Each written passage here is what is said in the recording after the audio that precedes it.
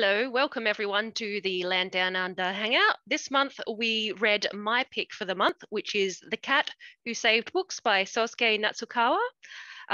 Just a brief summary, it's about a boy named Rintaro whose grandfather, he lives with his grandfather passes away and leaves obviously his bookshop to him, and then suddenly this little tabby shows up and asks him to help save some books. So it's a very light read, only just a little over 200 pages.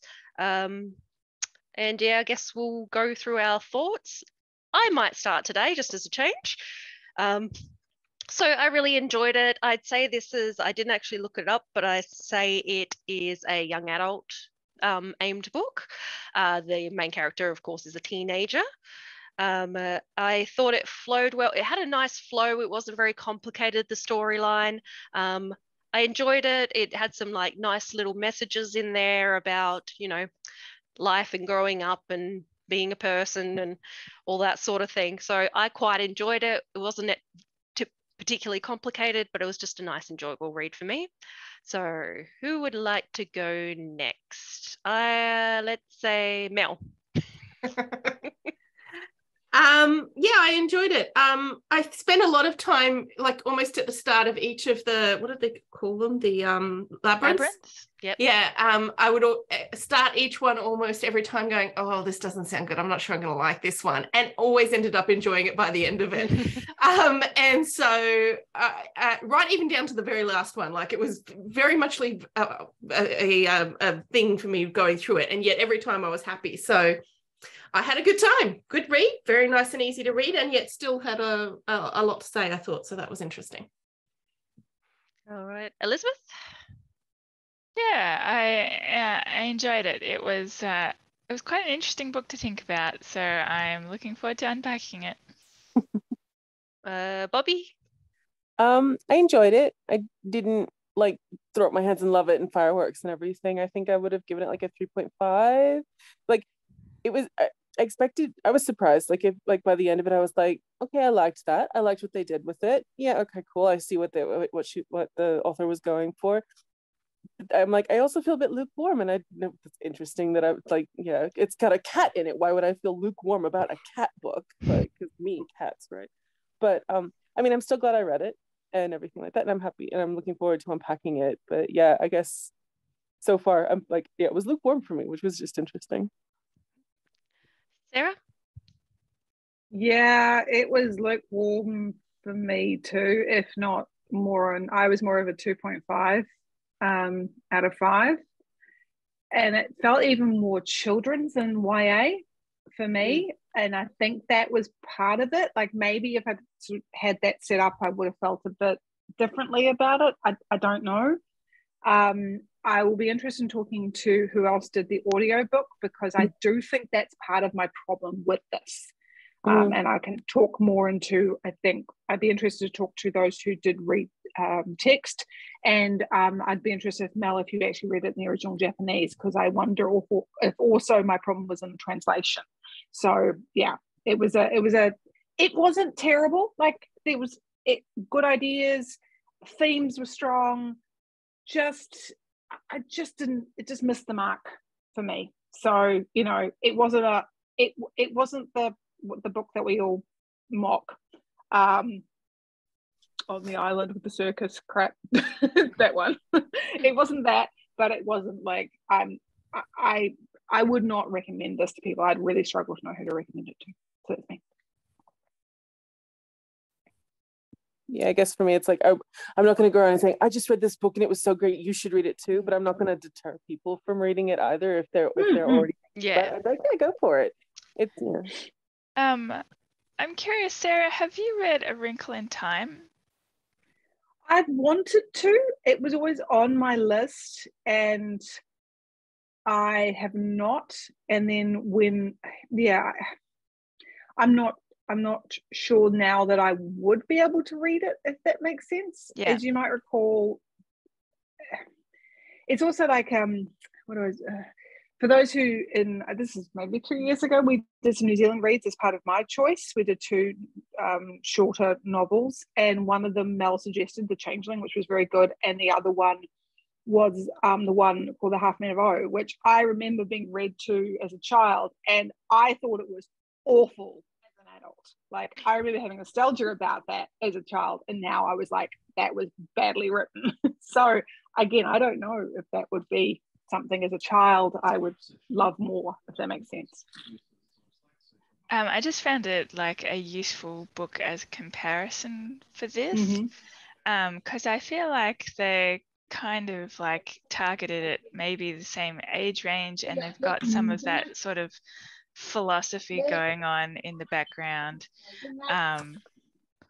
So yeah, because I wasn't sure about some of it either, like whether I found the messaging a bit didactic, although that might just be because, you know, it comes hard at some bad reading habits of mine, so perhaps I would have felt differently otherwise. But as I was kind of thinking about that, I'm like, well, you know, how would I feel about it if it was like A Wrinkle in Time, which I didn't read like as a young person. I've only read it in the last couple of years, and which was too old to read it and love it like many people do. So yeah, I found it useful to kind of look at those 2 books side by side. I'm sorry that I've joined late. What was the second book? I was talking about A Wrinkle in Time by Madeleine L'Engle, and The Cat Who Saved Books, which is our pick for this month.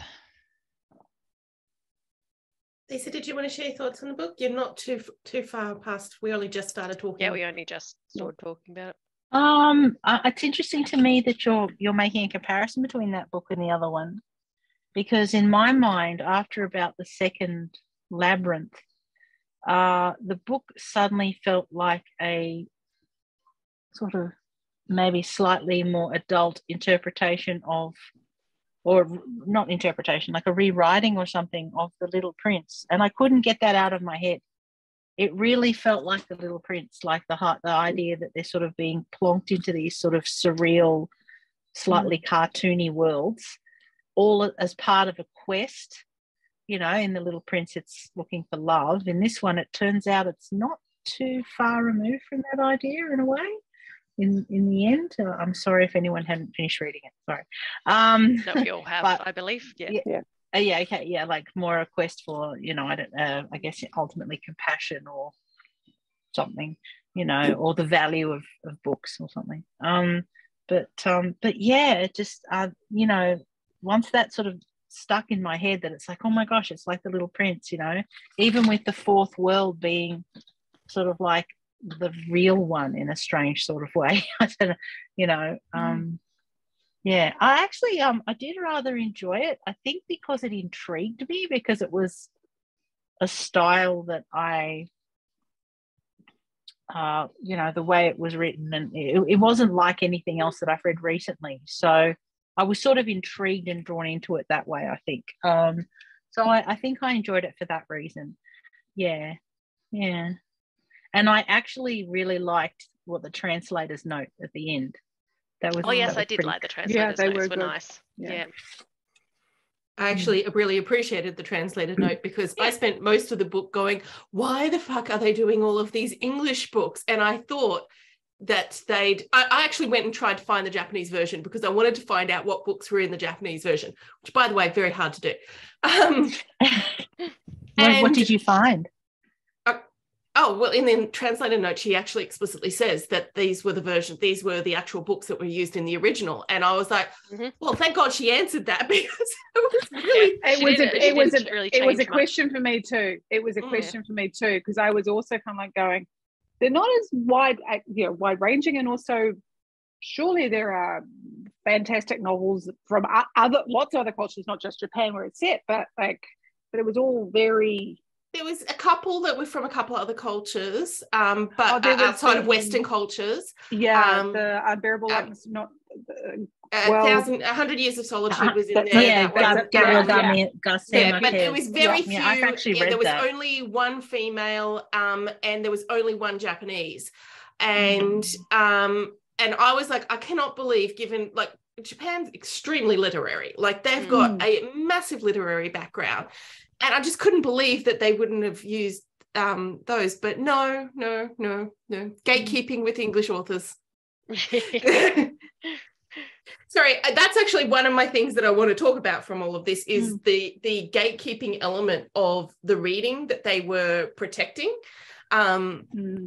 There was an element to that which really sort of stuck in my craw a little bit. Like, on one hand, I got what they were trying to say and wanting to get people to read and to read good quality and all of this sort of stuff. But on the other hand, I was like, that's a gatekeeping element to say, I know what's good quality and these things aren't. And I had a bit of a problem with that, especially considering so many of them were not even Japanese. And this was a Japanese set written by in Japanese story. There was no reason for it to be written that way. Actually, that's surely. I mean, there are surely great Japanese literary works. There must surely be. Definitely are, and most definitely are. I disagree, actually. First of all, this is the English translation, and therefore you have to appeal to your audience here. And like, if you're using Japanese texts, it's not going to have the same resonance for the audience and the same significance that it would if you're using like English canon, for example. See, I just thought that because it was Japanese that I think he you've would have misunderstood, been, Elizabeth. Yeah, Sorry, been you've misunderstood. It was originally. It was originally these authors for a Japanese audience. That's what my problem authors is. for a Japanese Can audience, see. which seems all right. odd. Yeah, that is odd. That is if they made the changes, I'd be like, okay, they made the changes. Then it makes sense. Yeah, but they and she didn't. would have spoken about that in her notes, which would have been interesting. So they didn't actually make any changes to the books. That's what was in the original. That's super weird. Yeah, isn't it? Yeah. That's what we all thought. Yeah, and I agree with you, Mel. Like, as someone, like, I teach people to read in English, and like the fact, and this whole idea of only read good quality, and we're pushing you to read good quality, and we're like, and I'm like, no, read just anything. Read. If someone's willing to read, just let them read, because if nothing else, that's already building all of these neural pathways. That's already, like, I mean, it's, yes, there's great, wonderful, high, but not everyone is built for that, and not everyone finds that interesting. And also sometimes, and there's nothing wrong with that.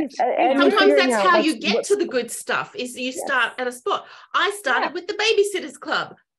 They would not have considered that good quality writing, but it got me reading and it kept me reading, and I moved on from that over the years. But also, like, I mean, look at the like, that's not good quality writing. Okay, so yes, they didn't use the most literary and the most like high use language. However, you had amazing role models in that series, like for young women. Amazing. So, and like, yet that message was a problem, and yet the message at the end about empathy is exactly why I think reading is so important, and was exactly what I got from all reading that I did, regardless of what I read. In fairness, I think within the story, Rintaro did see the perspectives of the labyrinth keepers. They were just, I think, on the extreme end. Like, he could, I did feel that coming through each story, which is like, I get what they're saying, but they've kind of taken it to an extreme. But I was Alice in also Wonderland-y in a way. That is true. I didn't hate that. I actually kind of liked that about it. I was like, this feels a bit like an Alice in Wonderland thing. Even in the labyrinths, he got what they were saying, but that it was extreme, because he was saying he was almost it makes sense, but there's something about it that's not right. I think the they're first making one, sense, but it's not quite right. Yeah. It was it wasn't the first one. It was the second one with the new way of reading.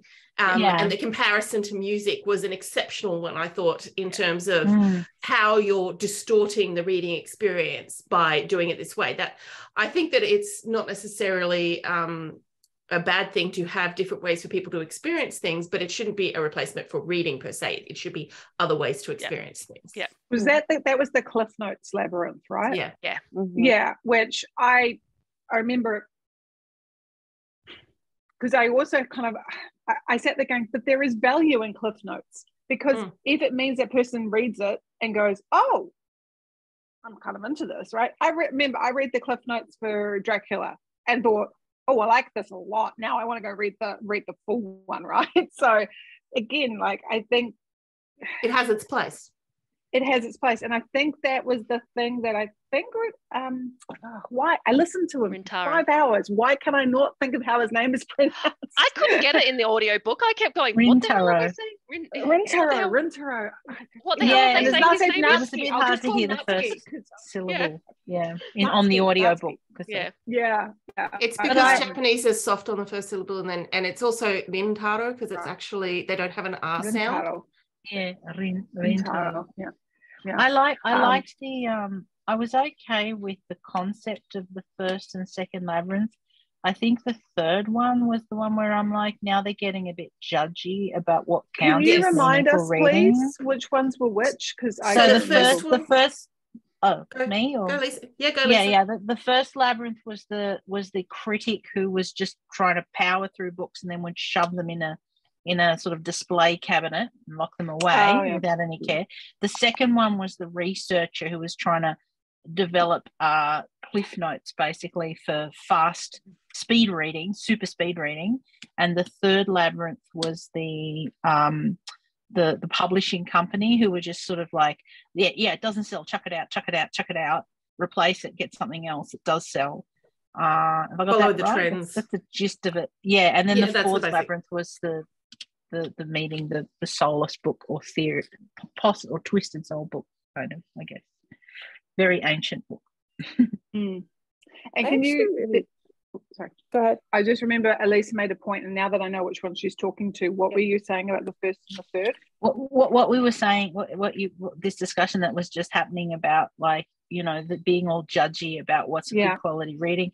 I was sort of comfortable enough with the first and second concepts, like, as in the second one, the first one is like, yeah, you've read a book, you've enjoyed it, pass it on, share it, like, I don't know, the second one I was kind of like, I got the point. I came up from the perspective of how sad I am when you say to someone, this book is amazing, and they're like, oh, I saw the movie, and they're like, oh, well, you should, maybe if you liked it, you should try the book, But the third one was the publishing company was the real one where I'm like, now you're just getting judgy about what people like to read, and I think that there was a point behind it, but they missed the nuance of it. They were so on the two extremes, rather than going, well, actually, to have publishing, they need to compete in a market, and so they do need to somewhat look at market trends and things on those lines. Yeah, I think I said out loud to my phone, this is what a business model is. And I was like, not that kind of book, step away. I sort of equated that one to like fast fashion versus your better, more quality clothing and things along those lines. That may not sell as, you may not sell every piece, but you're boutique sort of art, churning it out and throwing it away. Throwing away, making too much and throwing it all in landfill when it doesn't get sold or read or bought and that sort of thing. I actually felt like that one was the most true to life to all the different labyrinths, and to me, like, that one, when I was listening to it, I was like, are they critiquing the publishing industry, which to some extent I don't disagree with. Like, I literally have watched what's happened with certain trends in science fiction alone that I don't like when it comes to how they do the covers and stuff like that really piss me off, because that's what sells. Versus so I was a bit curious about if that was meant to be read as a critique on the publishing situation versus Sorry, Bobby, I was just saying, can you give a concrete example of what you're saying about the covers? Because sure. God, you sound so much like a teacher right then. Okay, so I'll give you an absolute concrete example. For my own education. Go back and look at early 2000s and female science fiction authors. Let's start with Patricia Briggs. Now, I'm not a humongous Patricia Briggs fan when it comes to the actual books themselves, but if you look at the covers from her early works, whenever she was first being published, they're actually based on what's happening in the story itself. The female is coded as being a strong, eccentric character, although she's still quite female because she tends to write her characters that way. But the woman in the cover has agency. The picture is like the art itself is about a particular vignette from the story itself, and the focus is on a particular topic from the story. And then if you look at it 5 years later, so early 2000s, when I was in high school, so early 2000s. You look at it by the time I get to university, so 2007, 2008, and they have started going to digitally made covers, not hand painted ones. And they're images that have been run through Photoshop. All the women have humongous cleavage. All the women, the focus is on the bodice and the curves, and not on what's happening. Everything is in shadow in the background. She's hyper highlighted through all of her extremely feminine features. And it tells you nothing about the story at all. We'll start with that one. I mean, there's plenty more you can find, but there's one exactly. No, thank you. 5 years. That's what they started doing. So, and they reprinted all of her works, like all of her books, and those were all the new covers, and that's what was selling, and they all looked like that. Someone's even got a Tumblr where you can go through and look at any book, particularly that science fiction or fantasy book that features a female for the last 10 years, and the majority of them look something like that. They're different authors, different stories, and they all look basically the same. Because that's what sells.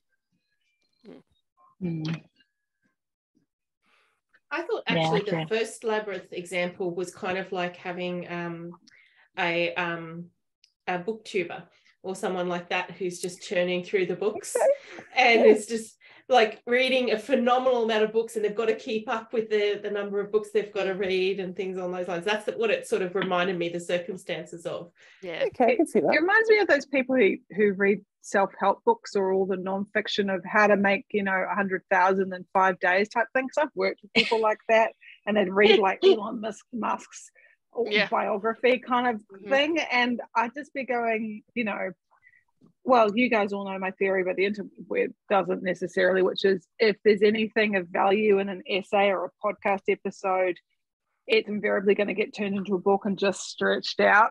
Like the gold is really just in that bit. Yep. So I just, that's what it reminded me of, was like, all of these like non-fiction self-help, I have the secret to life, career and love, let me try and turn it into a full-page novel instead of an essay. Yeah. In that first Labyrinth, there was a bit that I almost missed as well. It wasn't just about him reading and locking these books away, but when Rintaro looked in the cabinets, it was evident he was just reading whatever he could get his hands on, because he'd read like certain books in a series but missed the ones in the middle, or missed the ones at the end, or missed the ones at the beginning. So he wasn't reading he was just reading whatever he was getting. He'd set a Goodreads goal, and he was very dedicated to it. So he wasn't even thinking about what he wanted to read. He was just reading whatever it seemed like, or whatever was so that he could get up and talk and espouse so that he would his numbers yeah. went up. That's basically what it sounded like in the first one. His numbers went up because he was missing all these holes in his reading. So if you really love books, would you ever just skip the ones in the middle of a series? No. Unless you had nice, you were like sort that. of if you're a bit ADD in your reading style, where you tend to sort of read a few chapters of one book and then jump to another, then read the end of another. I've known people who do that. They've got like 7 books on their bedside and they never finish any of them. Oh, believe me, but they wouldn't have read 57,000 books. That first guy actually reminded me of Nye 2 ways. First off was that Nye will happily read like any part of a series and not complete the whole thing, or not, he doesn't care. And second of all, when I first met Nye and went over to his house, his books were in boxes in cupboards. Yeah. Why even have that's the display case thing, isn't it? To be Except fair, nobody he could come over, so didn't need to be in display case. To be fair, he didn't have a lot of furniture, and he definitely didn't have a bookshelf. But I was just like, oh my god, the flashbacks. Were the books like read once and then put down, or did he actually? Oh no, he's much more of a rereader, but he rereads like his favorites over and over again and things like that. Okay. But he'll like his favorite might be the second book in of his series that he didn't realize was part of a series, but he read the second book and he really liked it and never bothered to read the rest. That's fair. I know. It's just, I find it funny because he's such a completionist about so many other things that why he isn't about books and series, I don't understand. Maybe it's like me with my yarn craft. I'm like, I can put it down for 3 or 4 years and pick up something else. Yeah, there's that. Anyway, sorry, enough analogies to my husband. I have a question for the group. What did people think about the personality of the cat? I love how it said it was very cat-like. It's disappointment. That was the. It was very stray cat vibes, sort of, you know. He's Grumpy, very don't want to have social anything to do with you. I think that's one of the reasons I did not enjoy this book as much as I was hoping to, because I'm looking for a symbiotic friendship between the cat and Natsuki, and I wasn't getting that. Like, yes, you have a bit of a banter, but it was just kind of, I don't know. He was bullying him half the time, and yeah, I just really just did. Yeah, it's not. I also didn't like the name. I mean, Tiger. What an unimaginative name for a cat. I'm wondering labyrinth. because you know whether you get where the cat was from. The cat was from a story his mother read to him as a child, so I can see why the cat's name might be Tiger. Right. Okay. Also, Tabby, Aunt Tabby's in Japanese referred to as Tora. I think that's the name. That's the Japanese name for a tabby is Tora, which is Japanese for tiger. I couldn't answer that. I don't know. I'm pretty sure that's correct. Yeah, because I thought Tiger was a weird name, but then I latched onto that bit where it said I was always with you, and then he had some sort of memory of his mother reading a book to him when he was a child. I'm like, a child's book. Tiger the tabby would totally be a child's book name for a cat. Right. In fact, like the whole book, I found it quite embedded in Shinto thought, as far as my knowledge of that extends, which is not very far, but like they're talking, so animism is like a key aspect of Shintoism, which is the consciousness of objects, I suppose, and so treating books with respect is super important, and that's where like the bringing in the last labyrinth with the book, who is extremely old and has been around long enough to develop its own soul or consciousness, and then interacting with Rintaro that way. But that's also too, I think, one of the reasons why they might have like tapped into English canon for some of it at least. Like, not to say that Japan doesn't have that, they totally do, and but like, because when I was thinking about it as like the English equivalent, I'm like, of course they would go for like Shakespeare and all that sort of thing, because it's got that weight of history behind it. I'll also add on to that I know that the relationship isn't, like, from our standards, doesn't look great, but honestly, it's not all that different to what I would consider to be a typical mentor type relationship under those circumstances. So I think that, to me, it just didn't look all that unusual, basically, because of, like, that's what I sort of would have expected under those circumstances. Although I do argue with the idea how he was classifying himself as I can never say it. Kikamori. Thank you. Kikamori. Because while I can accept it if it was a self-identification as that, as a true classification of that, I would say he was just lonely, not really doing the thing. To my understanding, they might have been just like over, like, he was self-classifying as that to say, you know, and maybe the school counselor, what was she, school president, or whatever, class captain or whatever, maybe she was captain, sort of like joking a little bit, like putting it on to call him that as well. Well, it could also be just like more of a, like, it's a very real problem in Japan, right? Yes. And so a counselor would be trying to be proactive to warn him against it and stuff would make sense to me. But I was just sort of like, you're not really there. You just sound like someone who's feeling a bit outsidery at school and a bit lonely.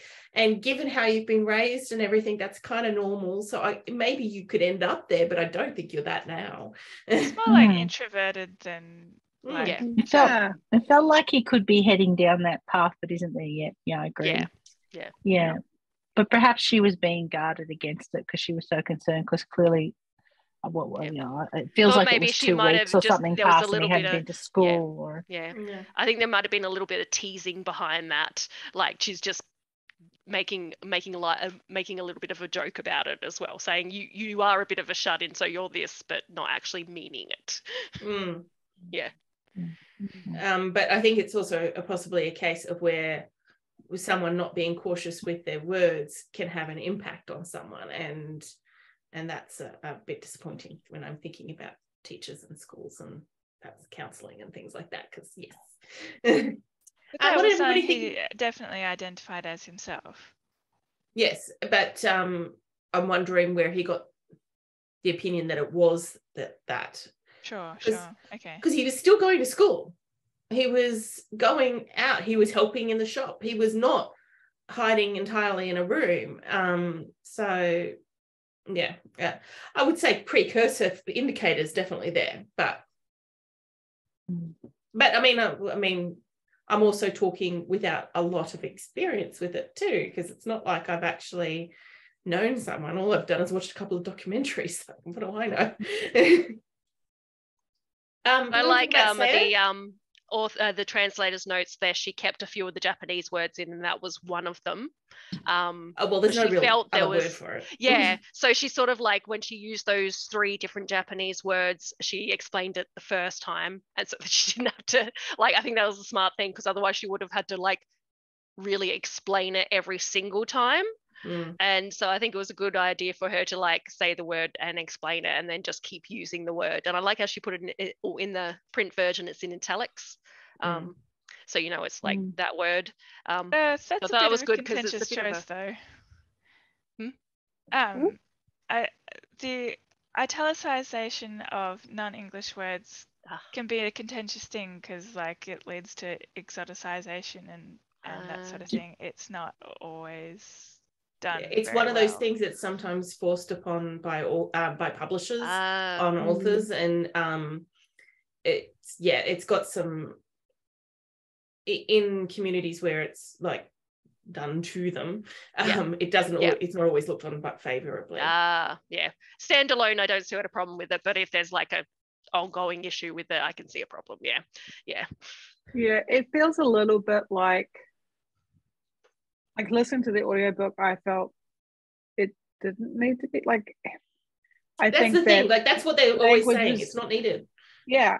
That's it. I'm like, language and culture should use words from other languages and cultures that work and that suit and that explain things. They don't need to be like. It sounds like doing the like double quotes thing, which also it feels like it's. I mean, if you look at the English language too, like we've pillaged so many words from other languages, and that's what I mean. And that's the thing. I actually like that. I like that languages that just go, that's a good word, let's use that.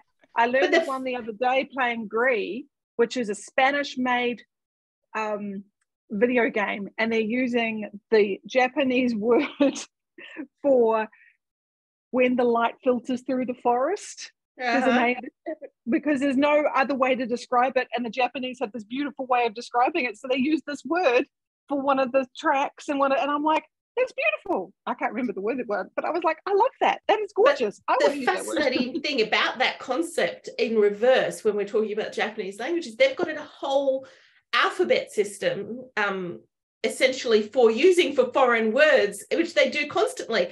A good portion of them are not actually words from the other countries, but they still use the the equivalent of exoticizing the word, but it's so integrated into their way of doing things now, you couldn't pull it out. But it's fascinating to me them. That is interesting. But also knowing what I've been learning about Japan, not surprising. Oh yeah, they're super racist. Sorry guys, I love you guys, but you know. Thanks for saying that, because I was like, I don't want to say this. I never lived there. You did. Sorry, lived there for 3 years, experienced it. Not me personally. Sorry, yeah, I do, but it's the benefits I got from being a white person. But I had Black friends. I had friends from other Asian cultures. I know what they were experiencing. Yeah. I wanted to share what the last labyrinth, and I don't know if anyone else thought it was going there. I don't know if this is my whole kind of set up and payoff thing that I thought was going to happen.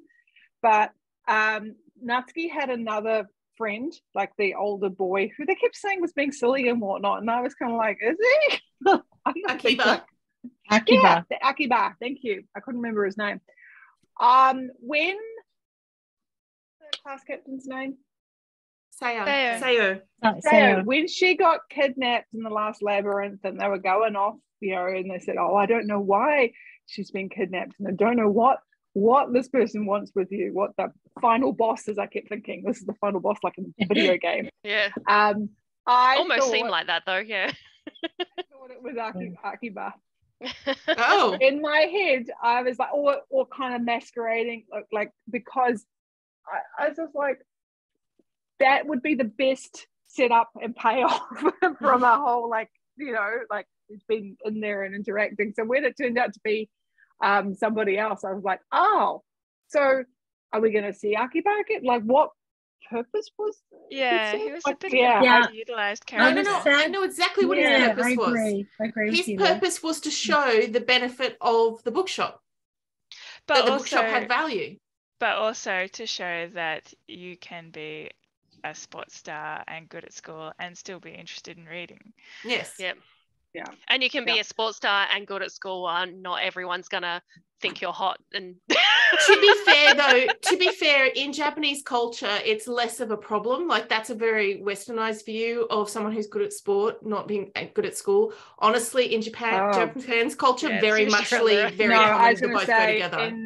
In New Zealand, it seems to be an American thing as far as I can tell, because what my experience was growing up, and when I think about people, they're usually good at everything. They're good at sport. Oh no, I'm sorry. As an Australian, I have had so many in New Zealand, it's the way. If people who play football and cricket, and that's they get hit on the head too much, I think. They just put you down if you even dare to show an intellect. Rugby league, I forgot about that.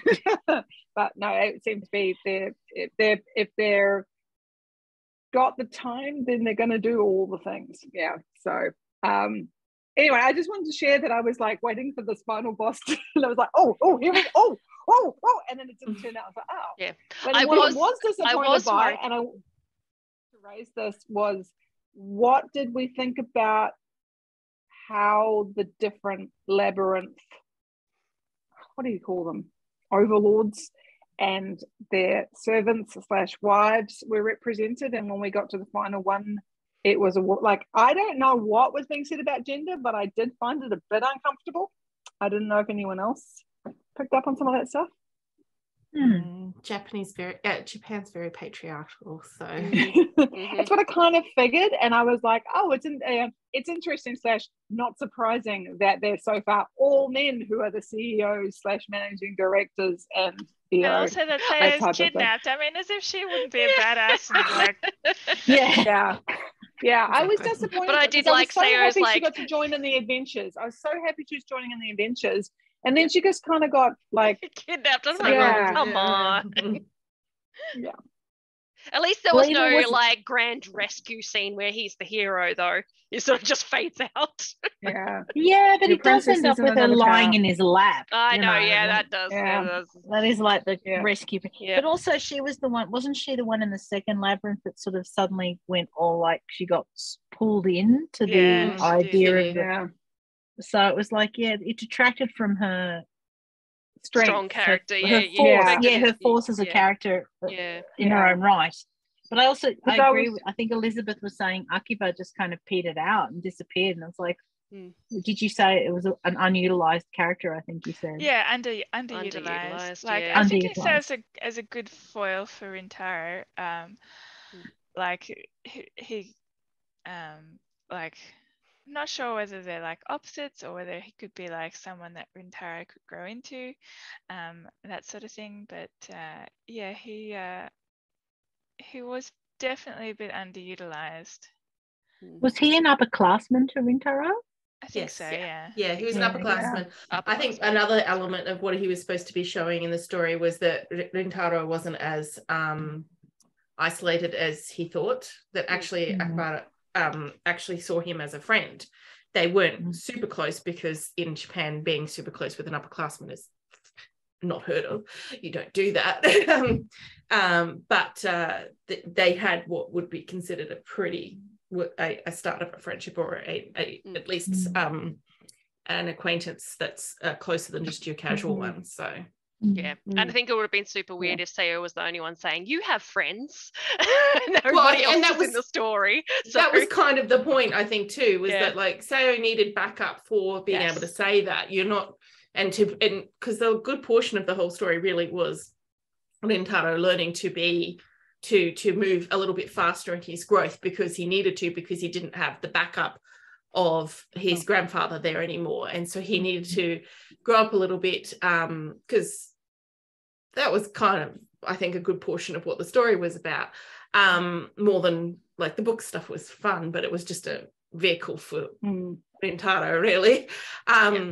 And so to me, like those little elements that were there that sometimes seemed a little bit misplaced were there for that purpose more than anything, because and I think that's why I was a little bit disappointed that Sayo, because I was excited she was on the adventures, but like you said, she was kind of just enabling him to have growth, as opposed to what I thought was a really strong theme and wanted that to come through more, which is you have friends, you work together, they're there for you, you're there for them, which I like. From the final scene of her being kidnapped, I actually thought that was, I didn't mind that, but I would have liked to seen them solving problems together, in the same way the cat was kind of trying to help. So And also too, I mean, but at feel the same time, the children's book, I'm like, it is what it is. I kind of like the fact actually that it didn't have them get to the point where they were super close friends yet. It was the starting point. It was supposed to be that he'd learnt to open up a little bit, that he wasn't completely open yet. And so I kind of like that personally. Yeah. Sorry, Elizabeth, I cut in front of you. Yeah.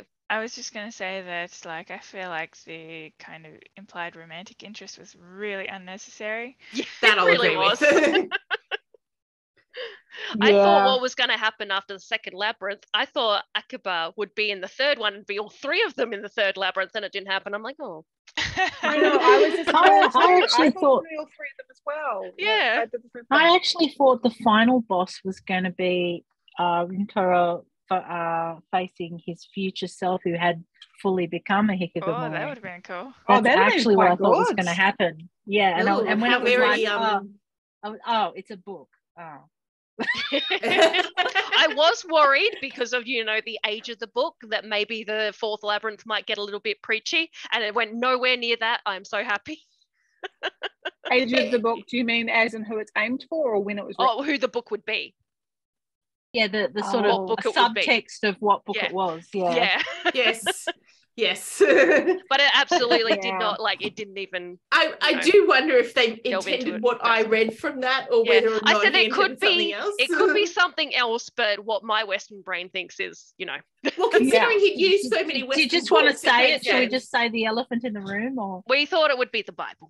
yes? But I'm like, there Yeah. could be other books that are 1800 years old that are probably like very similar. Probably Well, religious texts as well. But I I could was, Probably religious text. Yeah. I was thinking because I was thinking that like they would be using Japanese equivalents in the original. Like one of the oldest books is like the Pillow Book of sorry, I've forgotten the name, but Yes. that is like super old. But I was it's not actually 18. thinking the I Tale thought of of that one. Genji, Well, Tale of Yeah. Genji, Oh. yeah. because I that's knew that actually a the Pillow female Book was author. only. Oh. Most of them are. I actually thought of the pillow book too, but I know it's not that old, so that's how I was like, it could be the pillow. Oh, it's not the pillow book. Yeah. But to me, it felt implied for the Bible. Yeah. Except that there's a big hole in that Bible's not that old because it's a whole lot of smaller books that then got put together not that long ago. Yeah. Given the reason I sort of thought that perhaps it was a poor interpretation of that, because I agree, I could tell that I could tell that it deliberately wasn't saying it, and I actually, and perhaps that was because deliberate to have an ambiguous, so people had different interpretations on it. I don't know the what Sosuke was trying to do with that, but with that one, I think that the reason I thought it was the Bible is because the westernization of most of the rest of the stories, and also because most Japanese people have not read the Bible and so would not necessarily understand like how it's set up and that it is actually lots of books in total instead. But I'm also like the idea of it being like the Pillow Book or the Tale of Genji, because female representation of the book itself would imply probably a female author. So I like both options. Yeah. As it went into it, as we started exploring the back and forth with the book, I felt very less and less that it was the Bible. I felt like it was a book I didn't know that may have had importance in Japanese history and culture, and I was okay. Which was good. Speaking of authors, oh, sorry. I was just going to jump in and say, according to the internet, the Tale of Genji was written approximately at the beginning of the 11th century. Oh. Okay. I was going to, speaking of authors, I was going to say, for those who have the actual printed version, was there a sort of an about the author? No, I don't think there was no about the author. No, I went and did a little bit of a very small biography. Very small one, yeah. I went and did a little bit of digging, but I didn't find out much about him because this is the only one that's been translated to English. So there's just not a lot of information out there about him. But getting the copies of in Japanese was just ridiculous. I was like, why can't I buy this? What if I was Japanese and living in Australia? Why can't I get this book? Yeah. He is a physician. He's a musician. Physician, doctor. Okay. Right. And question, because I don't know, and maybe Mel, you can answer this. So the publishing date on this that I'm looking up is like 2021, but that might be the publishing date of the translation. It's 100% the translation. I believe this book was published in 2015 in Japanese. I could be wrong on that, but I remember reading it, so that sounds about right. It's still 2017, a lot younger than I feel like it was. At the oldest, I think. Because I see copyright 2017, Sosuke Natsukawa. Right. And translation copyright is 2021. So maybe 2017. Yeah. I was off by 2 years. Yeah. Terrible. Yeah.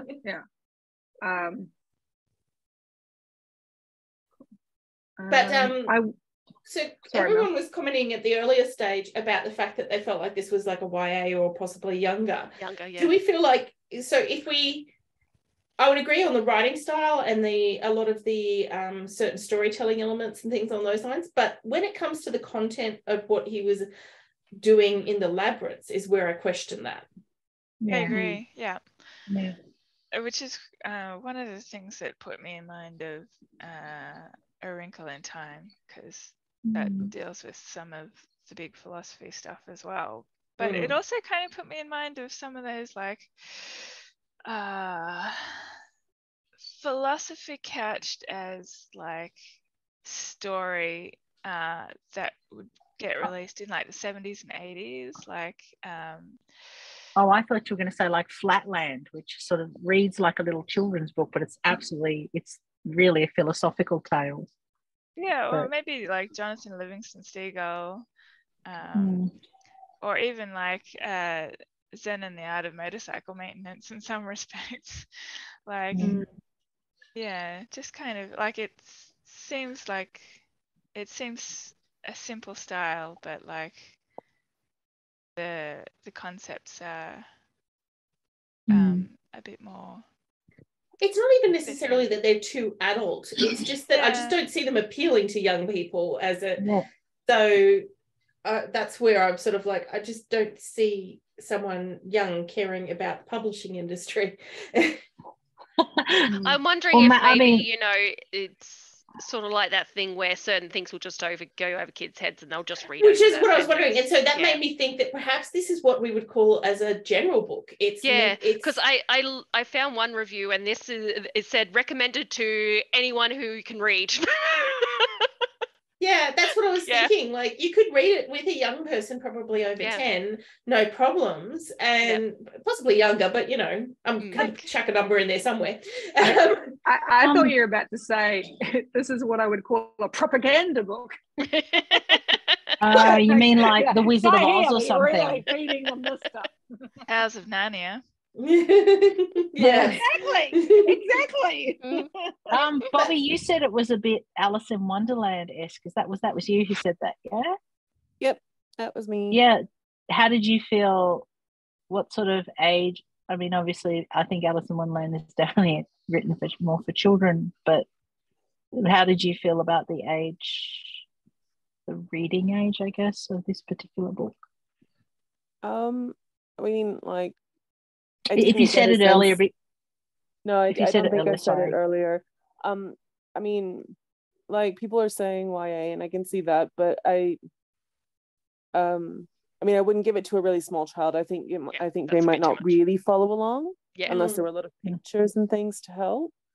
Or certainly they might get like just the very like the skeleton of the story and not necessarily pick up on any of the other stuff, which, you know, kids' books are like that too, right? Yeah, I don't know if I'd cash it into just one particular like age group. I would say that I agree with everyone else that it's like for a variety. Yeah, it's kind of like if the kid starts reading it and they're enjoying it, they're old enough to read it. Yeah, pretty much. I think it's one of those books too that it's designed and its point is to talk to people who likes books in the first place. Yeah, that too though. That or or someone who at least thinks that books are important in some way. Like, there might be someone who doesn't necessarily find reading very easy or very fun for a variety of reasons, but they think books are important. Because I mean, it's in the title in a lot of respects. It's not the Sosuke grows up story. It's the cat who saved books, right? Except the cat wasn't the one saving the fucking books. True. No, the cat didn't do much actually. I think that cat was like a spirit guide. It didn't do much. It just sort of guided him.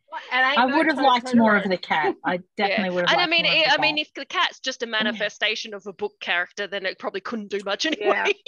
Yeah. I've forgotten. I remember reading the Japanese title, and I'm pretty sure it was fairly close. I'm going to look at it. Yeah, I think it's interesting because as I read it, I was like YA, but maybe it's younger. I think it's because it has a teenage protagonist, right? And who at the end gets to set up shop as I don't know how he's going to juggle school and running a shop, but okay. Whereas from a children's perspective, I was thinking probably 8, 9, 10, 11, like that kind of Wrinkle in Time audience that you were speaking of, Elizabeth. And admittedly, it's fine to read about people who are older than you anyway. So I think the thing is that Natsuki read like he was sort of 13, 14, but he must have been older to be able to live on his own. If he was high school, he'd have to be at least 15, 16, I think. First year high school in 16, Japan 17, is like 15, 15, 16. Oh, is it? Yeah. Okay. I read that as like 13. But like you said,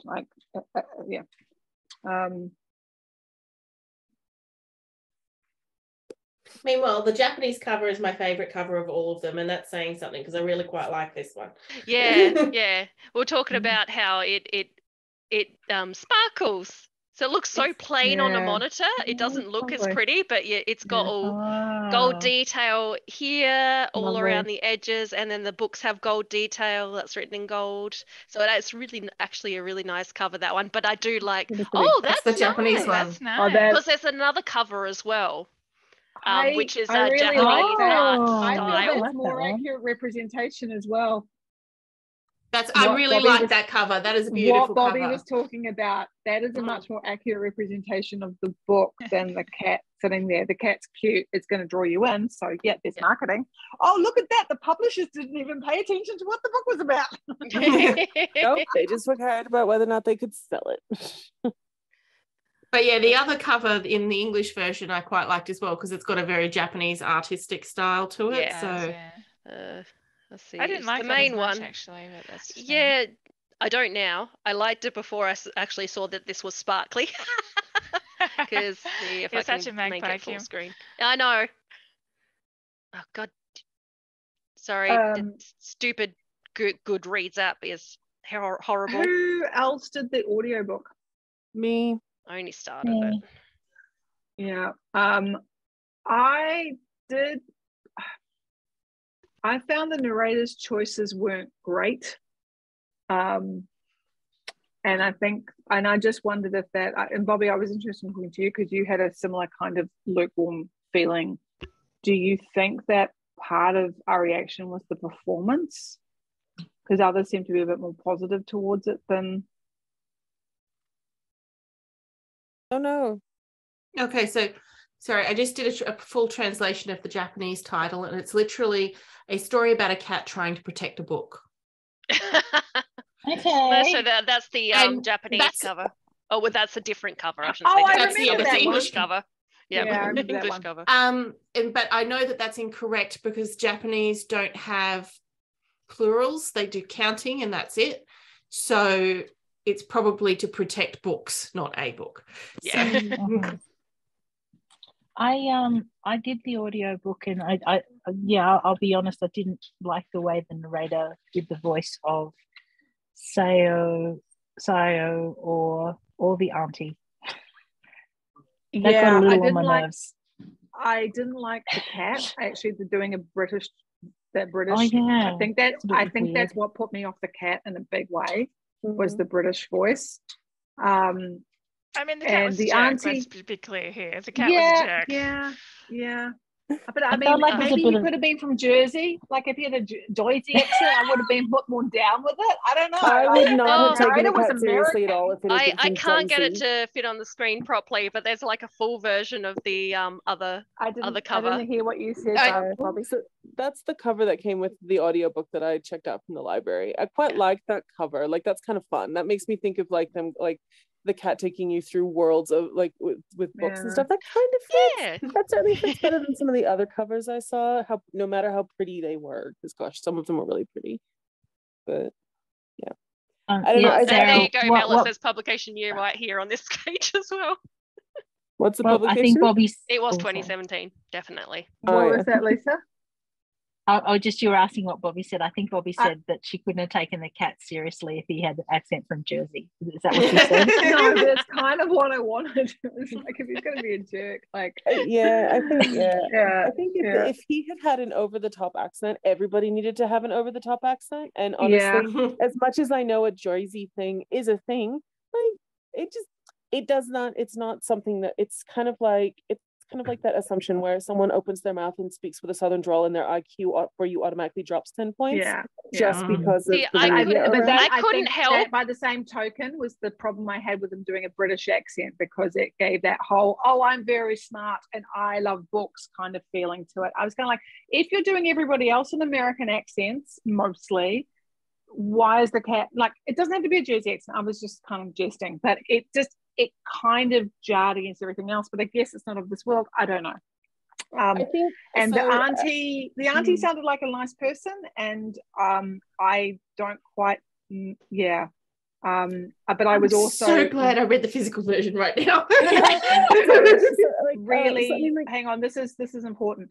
Okay. I was because of the accent and the way that Rintaro was reacting to her, I was also very aware of how sizist the author was. There was a lot of body shaming every time the aunt was mentioned, and I was very much put off by that. So that was the other thing that I Also found very really annoying. Japanese.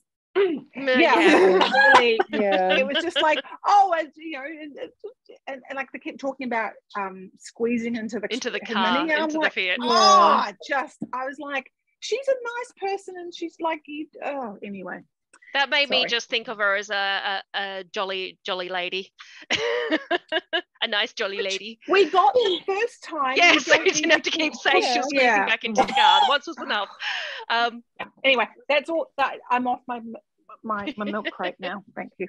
Oh, Yeah, so I mean, at least with the British accent thing, let's say that the version of the audiobook that's been published is one that was mainly geared towards Americans. If you're trying to underscore this idea of the cat as a mentor, that is a good, it makes it a for an logical American choice. audience. Yeah, it's a logical choice for an okay. American audience. Because, But do you know what voice I was in my head for the cat? I couldn't help it. Salem from Sabrina the Teenage Witch. Yeah, that would be great. That would be perfect. Yeah.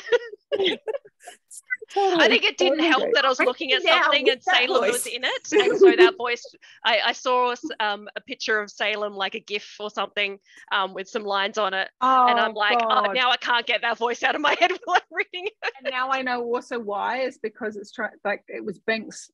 It was Binks the first time round before it became Binks the second time. So like in Bobby, the movie with the yes. Oh, so yeah. Binks at the beginning, like it's a He totally could have been Binks too. I think now Who's Binks? Sorry. Binks is the cat from Hocus Pocus. Oh, okay. Yeah, Now nice I know why going, I'm Max. confused. I'm like, I have no idea with the reference. I haven't watched Hocus Pocus. So I'm you're just right. trying So it's to like bother do with it this like they're used to cats who are British. When Well, Saya but came in, Binks was not British. Binks did not have a British accent. Well, that's true, because by the time they met Binks had a transatlantic accent by the time they met him. Yeah. Well, I think been in society honestly, he had a transatlantic accent even at the beginning. Like, It was just more oldie speech in the beginning. Yeah. Anyway, so yeah, the audiobook. It's also, I've just come off listening to Ray Porter. Oh, yeah, you can't really. It's going to be. No one's going to get a fair comparison. Yeah, you're kind of going from one of the best narrators out there to someone who's just trying their best. Probably, it's so. And I always also put it down to, you don't know what the direction was, and sometimes it can all be the direction's not good. So, yeah. Anyway, yes, be grateful you read it, and that's why I was like, well, be thankful, be pleased.